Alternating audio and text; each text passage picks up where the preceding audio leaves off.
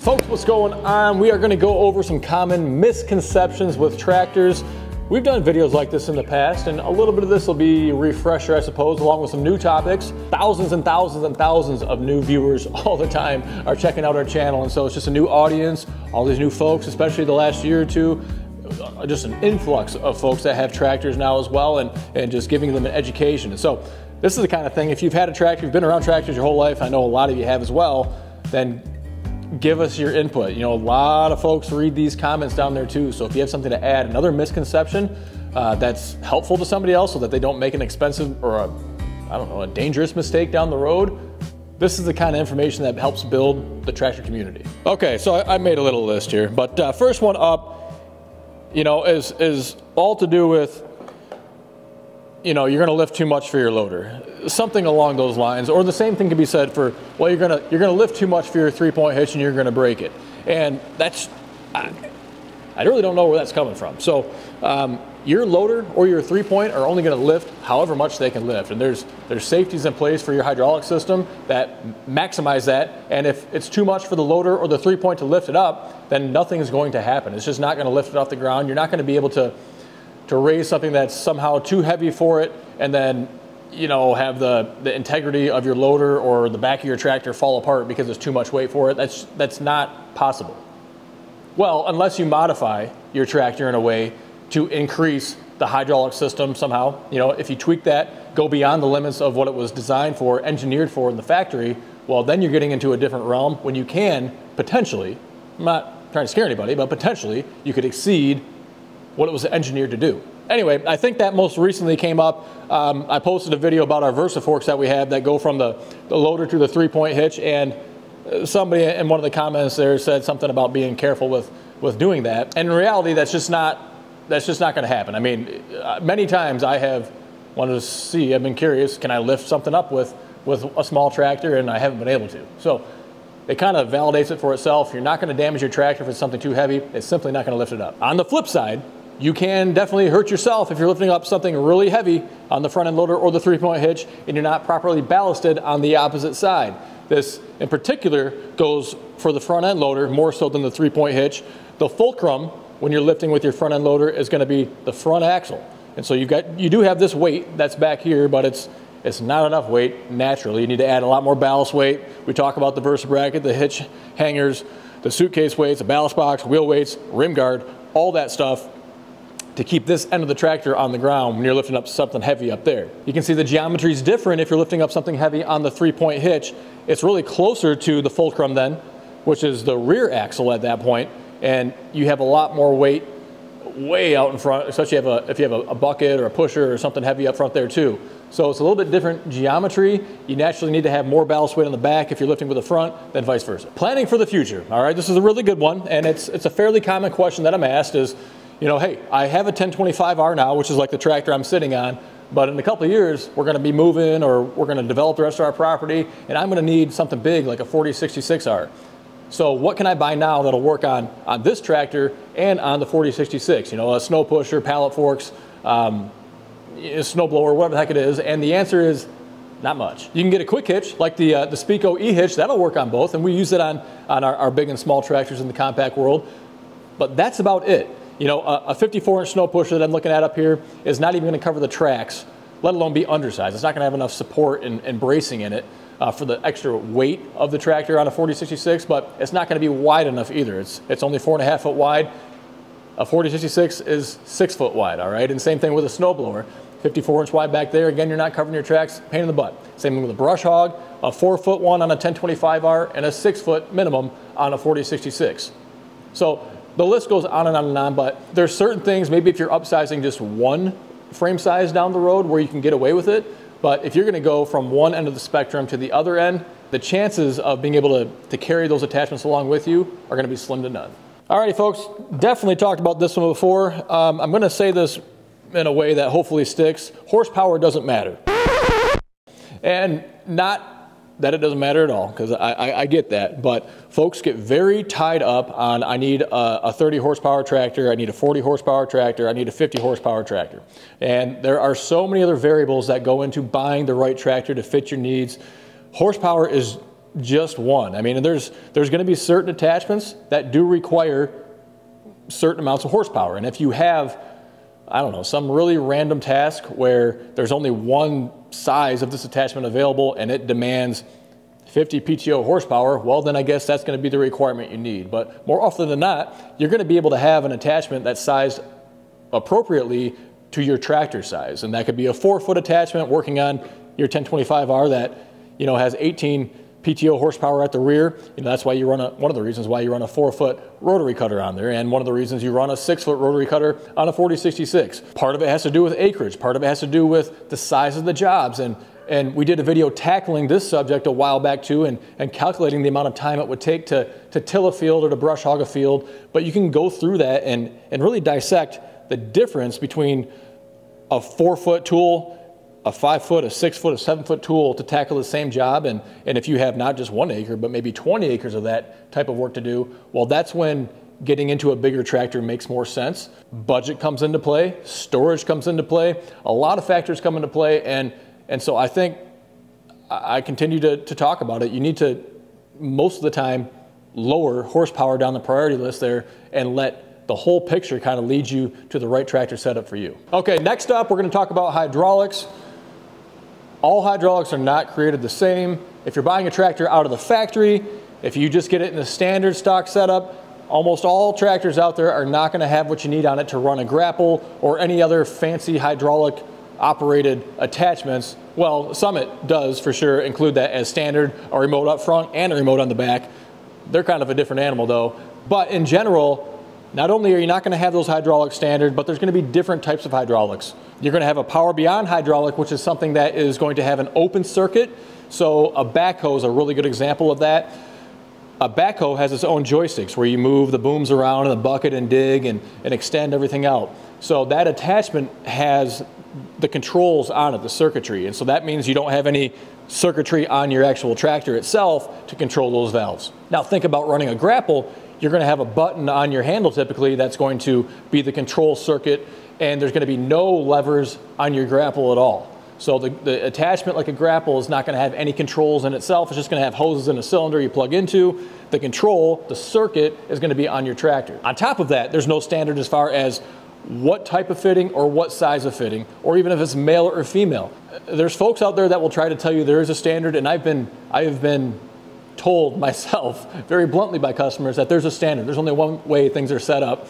But I've sold hundreds and hundreds and hundreds, maybe, I don't know, maybe 1,500 used tractors. I've seen all sorts of setups, and they are not standard by any stretch of the imagination. So if you don't have the hydraulics you need, go to summit-hydraulics.com. You're going to get a DIY solution. You can do it yourself in just an hour or two, install at home, get your third function up front, get rear remotes, get a rear remote multiplier so you can have 4, 5, 6 hydraulic circuits back there if you want to. Super cool stuff, but don't be fooled into thinking there's some sort of a standard setup, because it could be 1/4 inch, 3/8, 1/2 inch, flat face couplers, Pioneer, male, female. There's not going to be a standard by any stretch. That's why most of the equipment we sell doesn't come with the hoses and fittings on it, because you don't know what your setup's going to require, what length of hoses, what fittings are on there, and yet you really can't accurately know that until you have the equipment all right in front of you. Folks, we are proud to be sponsored by RimGuard Solutions, a liquid ballast weight. It goes right inside your tires, completely hidden.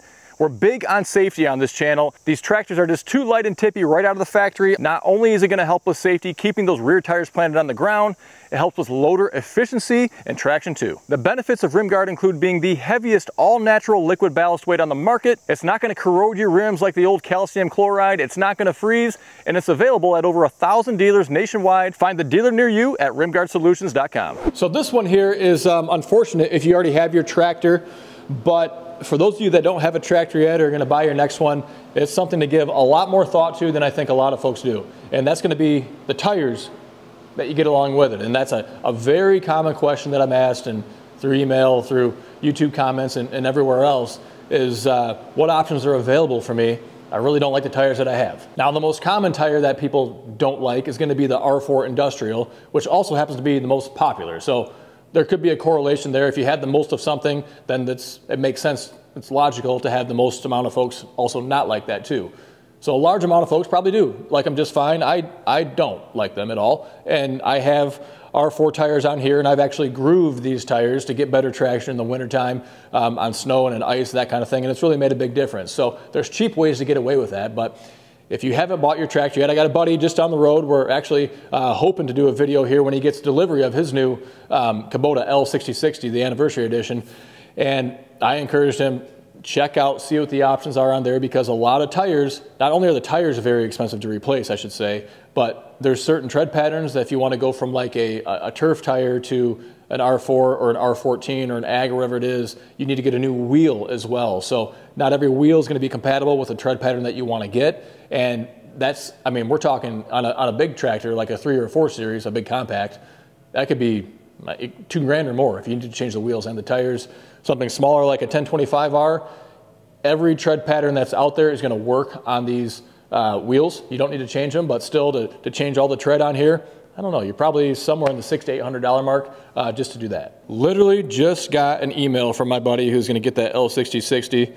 I had asked him to check on the Goodyear R14 tires, and the Kubota dealer is saying that they don't offer the Goodyear R14s.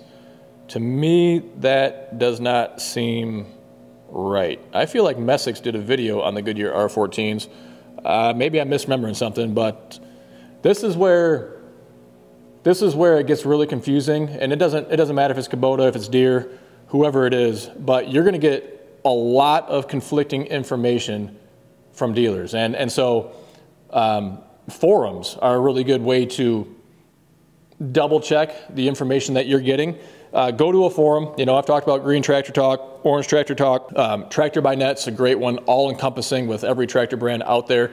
But bounce these questions, if you're questioning it, bounce these off of the community that's out there that's already gone through the same process. All the other folks that have already gone through buying a brand new tractor, shopping it around at various dealers, getting conflicting answers, but having proof sitting in their driveway showing that what one dealer told you is wrong and what another dealer can do is correct. So anyway, moral of the story, tires are a big deal.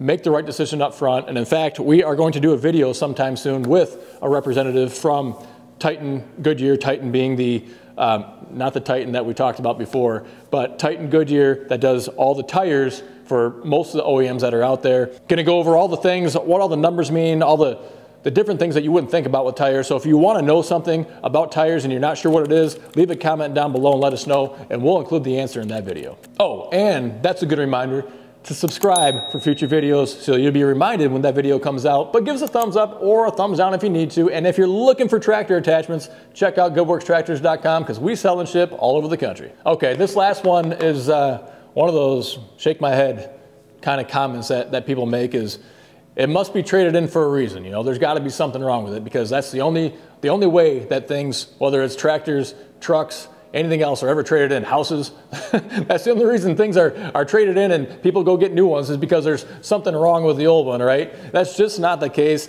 Needs change for folks all the time, and that's one of the main reasons that tractors are sold with a lot lower hours than other things. You see high mileage vehicles traded in a lot, but tractors, well, it's really surprising how efficient they are. And a lot of, especially first-time tractor owners, you just can't wrap your head around how quickly you can get jobs done. It's mind-boggling that something that you used to do by hand and wheelbarrow and a rake or something else would take days to do, and you can get it done in a half a day or less with a tractor.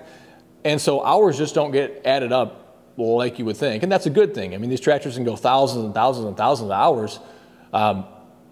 You'll see, I almost bought one time, a 1025R that had like 12 or 13,000 hours on it. It looked terrible. I mean, it was in rough condition all around. It still ran. They had a video of it running. The tires were all bald. It was a sight to behold, and I should have bought it just for the sake of doing it, just to kind of show you guys what these things can do. But most folks are never going to run a tractor into the ground. There's always some that will, but the majority of folks buying a tractor like this, a compact tractor, they're going to have it if they want to the rest of their life. Now, again, more often than not, they don't. Their needs change and they get something else. But again, it's like some comments in a video a while back with the 3-point log splitter that we had on the Kubota that we were running from Splitfire. Really good attachment, and some folks are like, well, why are you putting hours on your tractor doing this. And it's like, what do you get a tractor for? Why don't you get a self-powered brush hog back here, get a self-powered snowblower, get a self-powered chipper, get a self-powered log splitter. Why don't you just get engines on all your tools and not put any time on the tractor engine at all, if that's how you feel about it. You know, these tractors are made to be used, they're made to be worked, they're simple machines really. And I'm telling you, most folks put like 50, 60 hours a year on their tractor. You get some that put more than that on there, but even if you put 100 hours a year on there, to get to 2,000 hours, that's 20 years. I mean, that's like forever, and that's really not much on a tractor. You know, but I did, we've talked about our buddy down the road, Mr. Eric. He bought a 4 Series tractor from me, gosh, maybe it was 2 years ago, 3 years ago. Had a couple 100 hours when he bought it, but he hit 1,000 hours recently on there. He sent me a picture, 1,000.4 hours on there. So he is one of the exceptions to the rule. I drive by his place a lot, and more often than not, he's out on his tractor doing something with it. And so that's pretty cool, but 1,000 hours, again, it's nothing. He could probably put 10,000 hours on that tractor if he wanted to and keep on ticking. Well, that's gonna wrap it for us today. So again, I'm sure there's a lot of other misconceptions and maybe some that you kind of went through yourself and discovered as well. So leave a comment down below and help some other folks out. And again, we'd love to have you tag along, so hit that subscribe button, give us a thumbs up. And if you're in the market for an attachment, we'd love to help you out. Check out goodworkstractors.com. We do sell and ship all over the country every day of the week. I want to thank you for taking time out of your day to stop by. And until next time, stay safe. We'll see you soon.